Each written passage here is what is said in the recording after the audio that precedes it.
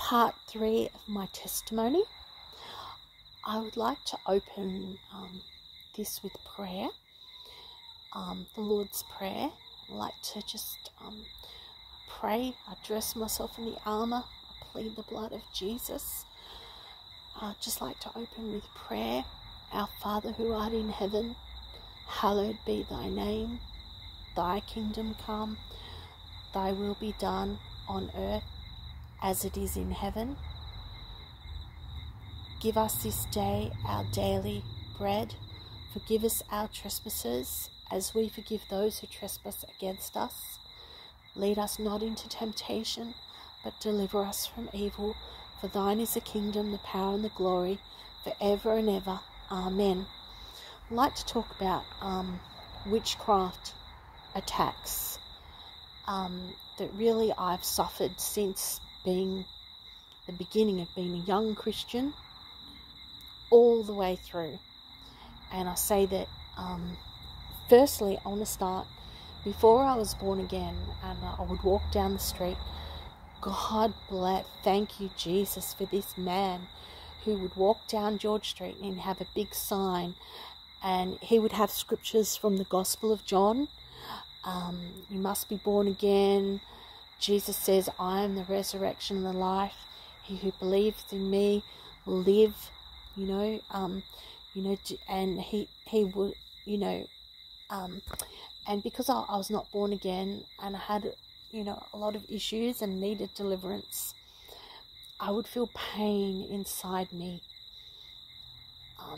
obviously from, demonic things that I need to be delivered from, but I could feel God, and it really, I'm very grateful to God that he had that person walking down the street holding the sign with those scriptures in red. And the next thing I want to talk about, I'm coming back to that part of the story again, but when I was born again, I started to go to an Assemblies of God church.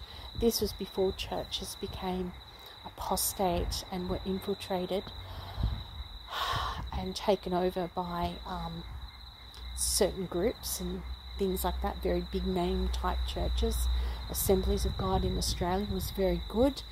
There was, unbeknownst to me, there was someone who lived in my area. I didn't realise, but they were a witch and they attended that church. And one night, like what you see in the cartoons when you see them with the wands and the stars and the pop, well, this, what may have been that person, something came into my room like that, and I heard it, and I heard the spell and the chanting, and I sat up in my bed straight away. I grabbed the Bible, I opened the Bible to Psalm 35, which is incredibly powerful, beautiful psalm, and so I recommend reading it. And at that, this particular creature fled. Now I'd like to read Psalm 35.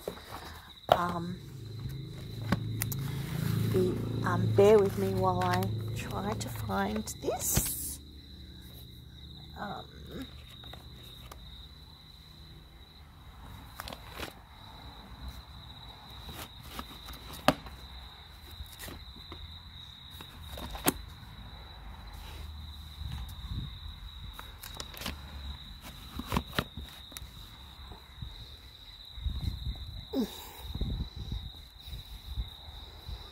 I'm going to come under the light here. My Bible is in the book. It's raining a bit, so I'm going to quickly go to this psalm and we're going to read it very, very quickly. Psalm 35, I'm going to read it, which is a prayer for safety. Plead my cause, O Lord, with them that strive with me. Fight against them that fight against me. Take hold of shield and buckler, and stand up for mine help. Draw out also the spear, and stop the way against them that persecute me. Say unto my soul, I am thy salvation. Let them be confounded and put to shame that seek after my soul. Let them be turned back and brought to confusion that devise my hurt. Let them be as chaff before the wind, and let the angel of the Lord chase them. Let their way be dark and slippery, and let the angel of the Lord persecute them. For without cause they have hid for me their net in a pit, which without cause they have digged for my soul. Let destruction come upon them unawares, and let his net that he hath hid catch himself into that very destruction. Let him fall. And my soul shall be joyful in the Lord, it shall rejoice in his salvation. All my bones shall say, Lord, who is like unto thee, which deliverest the poor from him that is too strong for him, yea, the poor and the needy from him that spoileth him? False witnesses did rise up, they laid to my charge things that I knew not. They rewarded me evil for good, to the spoiling of my soul. But as for me, when they were sick and my clothing was sackcloth, I humbled my soul with fasting, and my prayer returned into mine own bosom. I behaved myself as though he had been my friend or brother. I bowed down heavily as one that mourneth for his mother. But in mine adversity they rejoiced and gathered themselves together. Yea, the objects gathered themselves together against me, and I knew it not. They did tear me and ceased not. With hypocritical mockers in feast they gnashed upon me with their teeth. Rescue my soul, Lord, how long wilt thou look on? Rescue my soul from their destructions, my darling from the lions, and I'll give thee thanks in the great congregation. I'll praise thee among much people. Let not them that are mine enemies wrongfully rejoice over me, neither let them wink with the eye that hate me without a cause. For they speak not peace, but they devise deceitful matters against them that are quiet in the land. Yea, they opened their mouth wide against me, and said, Aha, aha, our eye hath seen it. Judge me with righteousness. This thou hast seen, O Lord. Keep not silence, O Lord. Be not far from me. Stir up thyself and awake to my judgment, even unto my cause. My God and my Lord, judge me, O Lord my God, according to thy righteousness, and let them not rejoice over me. Let them not say in their hearts, Oh, so we would have it. Let them not say, We've swallowed him up. Let them be ashamed and brought to confusion together that rejoice at mine hurt.